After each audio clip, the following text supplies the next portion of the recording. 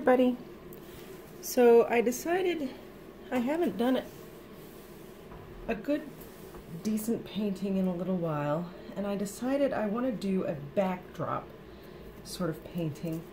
And I saw Susan King on YouTube as Art by Susan King. So this is her initial idea that I saw. Just want to give credit where credit is due. She's really good at these pulls.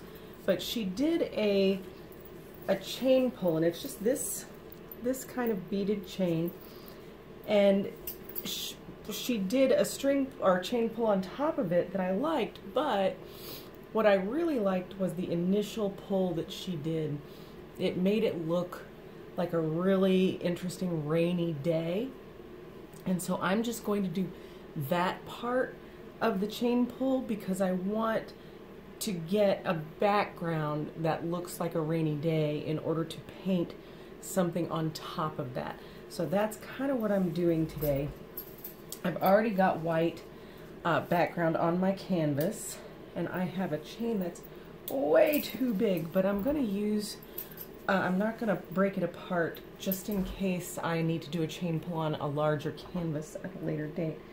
I've got 3 colors I'm going to use, and I'm going to put one or 2 drops of the coconut milk serum in each one, because for this kind of chain pull I really do want small cells. And to get small cells, instead of just barely mixing, I'm going to mix it in pretty well so it breaks up the silicone. And I'm not going to, because I don't want big ginormous cells. I just want small ones. So I'm going to use my trusty chopstick to mix in the silicone. Oops. Stuck it in the black without wiping it off.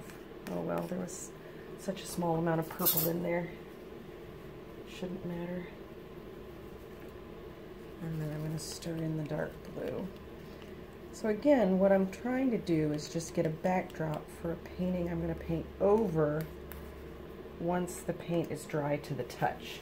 I don't let it cure for the full 3 weeks. And by the way, I do recommend anytime you do a pour, you let it cure at least 3 weeks, because even if it's dry to the touch, it might not be completely dry. So you need to wait to seal it. Okay, so what I'm going to do first is I'm going to get my chain, which just fell on the floor. And I'm going to do the black first. So I'm going to get enough chain dipped in the black to go across this whole bit of canvas. And I'm just going to, you know, run the excess off. Whoa, that's more than I really needed. And I'm just going to put that right here on the top. And move this out of my way. Whoa, don't get started without me.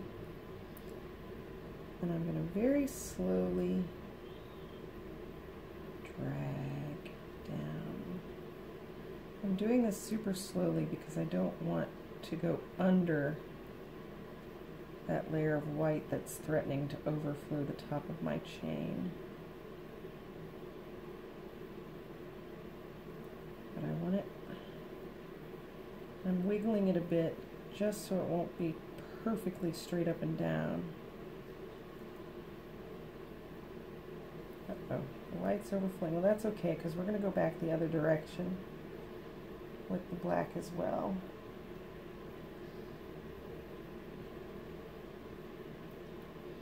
Pull it all the way off the canvas.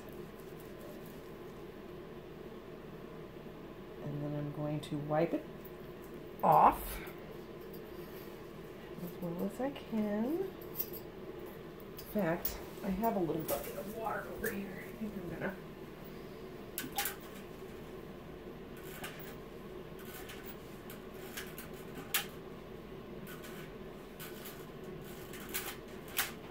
recommend keeping a bucket of water so that you can dump it outside in a trash pile or something and not put it down your drain when you clean things off.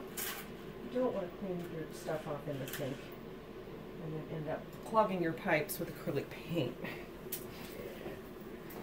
Okay, so I wiped it off, and now I'm going to do a little less this time. Now I'm going to do the same thing with this dark blue, going in the same direction as that.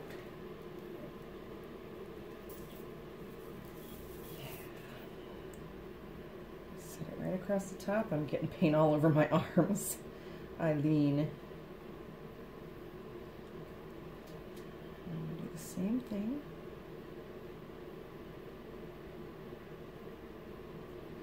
Drag it down.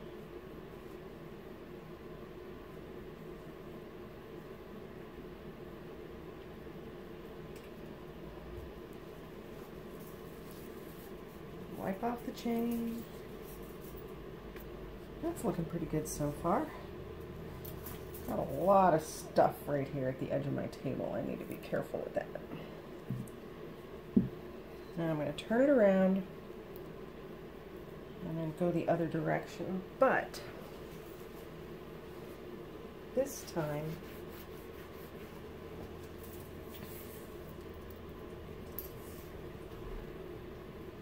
I'm going to get a little purple just right in here, and I'm going to start my chain pull right there because there won't be an annoying line there later, because I'm going to do black and blue from the top as well. But I want to pull off a little bit of that anyway. But I just want a little bit of that purple in the background to look like, you know, very rainy city streets. Make it go a little crooked.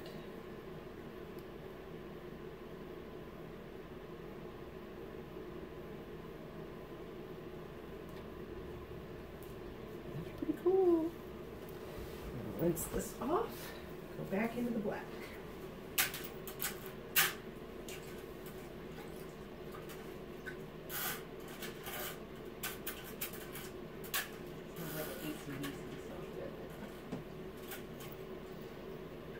Back in black.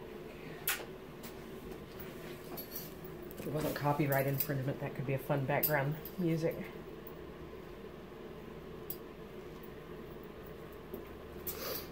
Okay, now I'm going to move that purple out of the way because I'm not going to use any more of that. I'm just going to do the blue or the black again from the top of the other, whoops, from the top of the other side.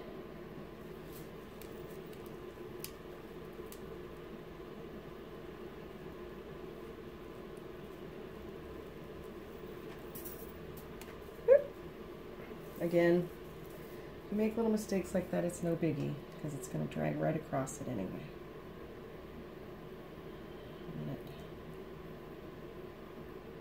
Alright, here we go.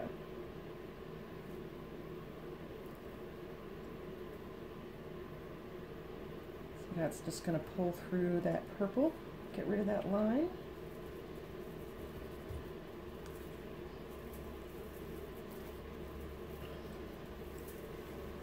Do the blue again.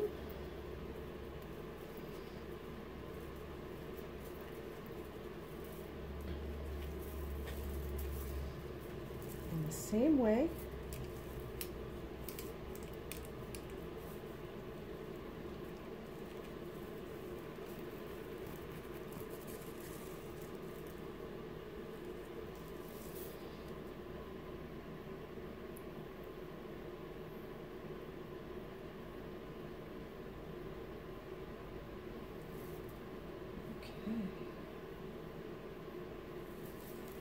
That's too crookedy.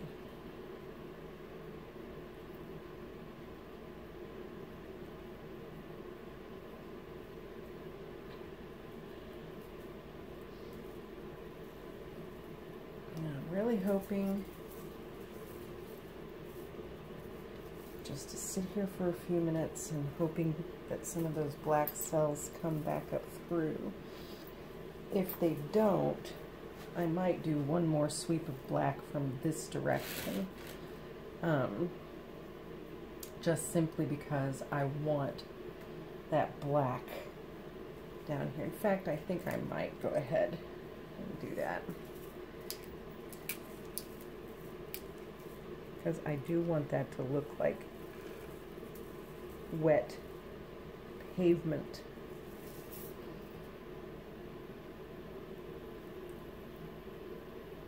But I don't want to erase all that purple and blue either. So, last sweep.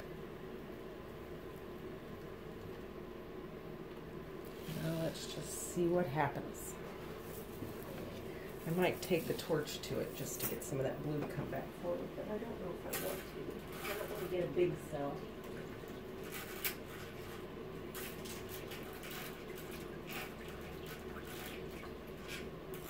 Washing off my chain. I like to clean as I go, so I don't forget. Things don't dry. Floetrol doesn't dry very fast. You got plenty of time to clean things and to remix paint and to do all those kinds of things. However, I'm getting myself in the habit of doing things quickly because I'm switching from Floetrol to Liquitex medium, because let's lay this out long so it'll dry.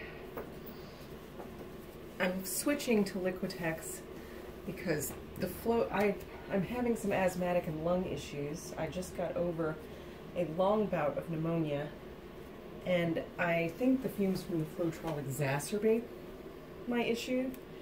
So, and Liquitex doesn't seem to do that. So I'm going to take the torch just a little bit. I'm going to do too much. That can also produce fumes, so don't breathe in while you're doing that when you're standing over your painting. Alright, see, that's looking exactly how I want it. I'm definitely happy with this chain pull. I'm already seeing in my mind what I want to do with it, and I don't think I'm going to be disappointed. I will post the embellishment over this background in my next video. If you don't want to miss it, click on that little bell at the bottom of this video to get notifications when I post new stuff. If you like this little pour lesson, please hit the thumbs up and subscribe to my channel for more mixed media art. See you next time!